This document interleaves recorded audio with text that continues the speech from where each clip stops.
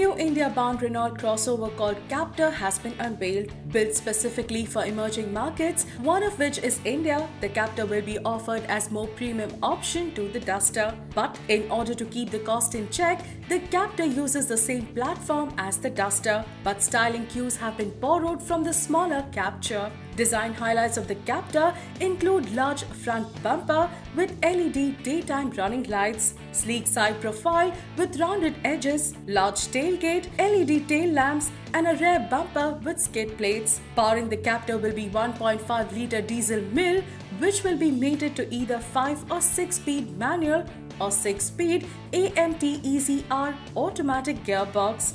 We expect the Captur to be launched with a host of interior and customization options. So rest assured that Captur you buy may be very different from the standard being offered in the market.